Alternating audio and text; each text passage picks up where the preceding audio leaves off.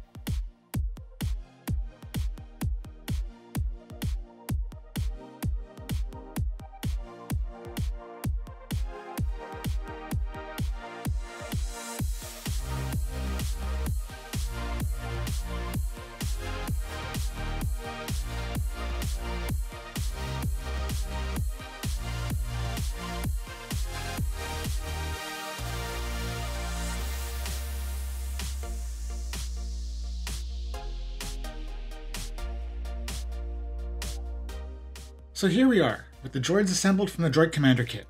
The droids themselves, pretty obvious, right here in front of us, and the commander port we'll get to in a little bit. But first, I want to talk about the build experience. As I mentioned before the build, this set doesn't come with printed instructions. Instead, you're directed to the app to guide you through the process. Unfortunately, my tablet was too old and slow to run the app, and I felt that my phone screen was too small to appear on the video. So I opted to download the PDFs, which install the droids as you see them here.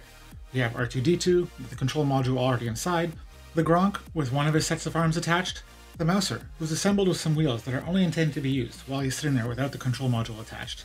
A bunch of extra pieces that I don't really know what to do with, and no real constructions telling me how to move the control module from one droid to the next.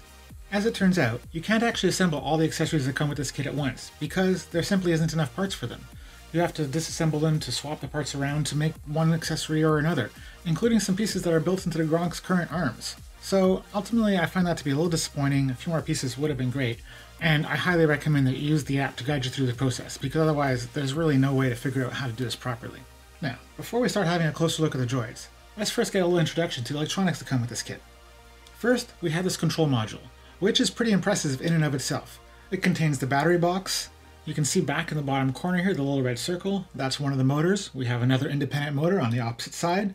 Towards the top in the center, we have this little port where you can connect a sensor, motor, or otherwise, and another one identical on the other side. A control module, which allows you to communicate with all these devices, some kind of gyroscope or tilt sensor, and the control module with Bluetooth connectivity, allowing you to wirelessly connect to and control the droid of your choice. And then connecting to this module, we have on the left-hand side here an extra motor, and on the right we have a little sensor which is able to both read colors and distance. And now to the droids, where first we have R2-D2. You can see right here in the front center, the control module sticking out the bottom with a pair of wheels coming out either side, a little power button right in the front center, easy to access. Just above that and a little bit to the right, we have the color rangefinder sensor, and over here on the back, we can see where the little motor is attached. For this little droid, the actuated components allow R2 to go from a standing up position to his rolling around position where he can of course drive around, rotate his head, and then snap back up to a standing position. And now to the Gronk, who in this iteration is assembled with his buzzsaw arm and punching arm.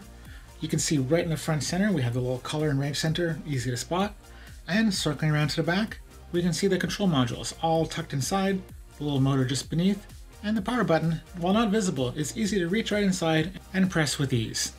And for the Gronk's movements, he's of course able to walk, and then he's got the right arm where he's able to throw a punch, left arm where he can chop that saw blade, and back to the right arm where he can fire that little cannon.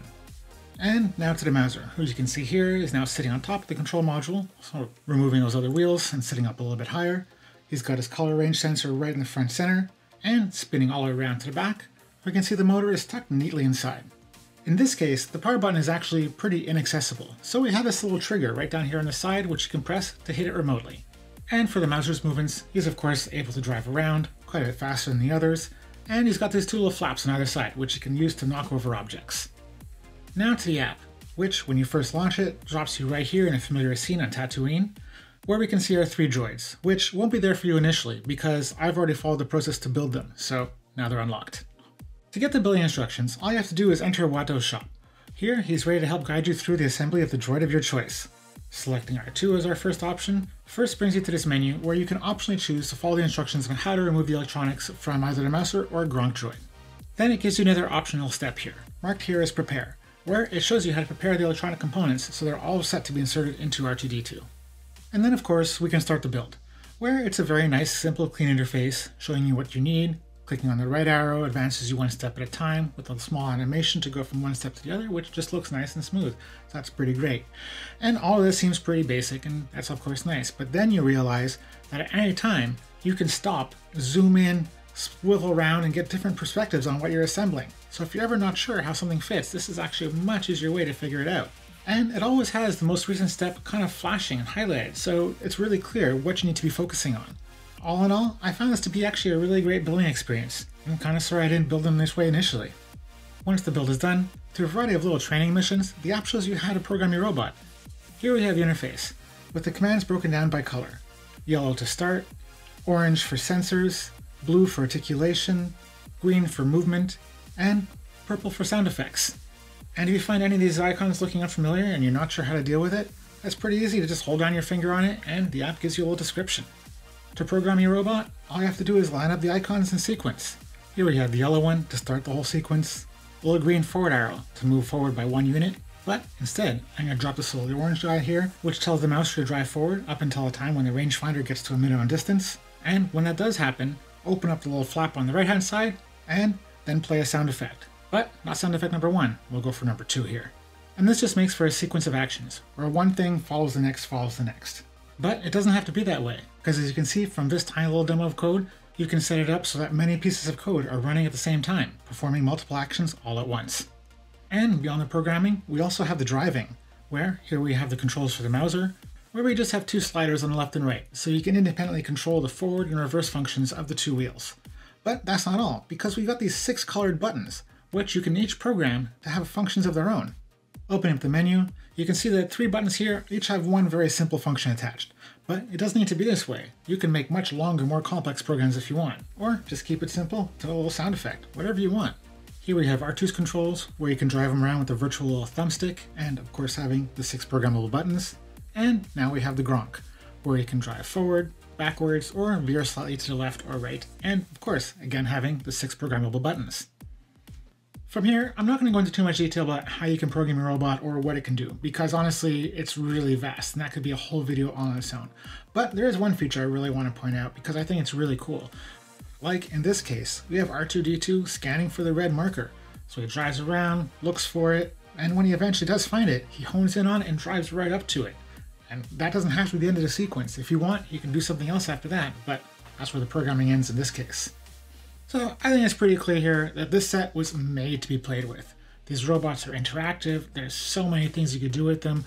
Honestly, I can't even think about how many hours I could spend trying to program it to do different missions or tasks, or, driving around and having these extra little buttons programmed to do, whatever functions, and that could be a lot of fun in various different ways.